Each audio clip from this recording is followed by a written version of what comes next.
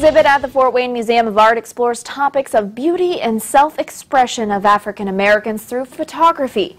Posing Beauty in African American Culture opened on August 22nd. Here to explain more about the exhibit is Vice President of the museum, Amanda Shepard. Good morning, Amanda. How are you? Good morning, Sarah. Doing well. How are you? I'm doing all right. So what is this exhibition all about? The exhibition is about how beauty in African American culture has changed over the course of the 20th century, and how for many African Americans in this country the topic of beauty has been contested and maybe defined by other standards. And when it comes to the exhibit, there are three main themes. What are those? So we have some themes of actual posing beauty, and then there are themes of self-portraits, and then there are themes of beauty in everyday life. And what do you think people don't quite understand about African American beauty that they can learn through this exhibit? That everybody has natural beauty, and that it shouldn't necessarily be defined by other people's standards or by the standards of another culture, and that within a culture there are unique expressions of beauty that need to be celebrated and understood.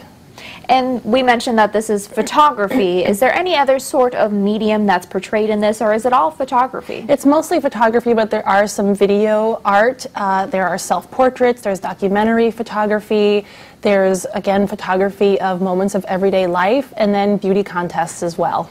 And we are showing some, and right now is one that's in black and white that's clearly from the early 1900s. So is it a wide range from the early 1900s to now, or is it take a look at past? Sure, it spans the course of most of the 20th century and into the late 19th century as well. So you have images that are of historical people, and then all the way up to contemporary times.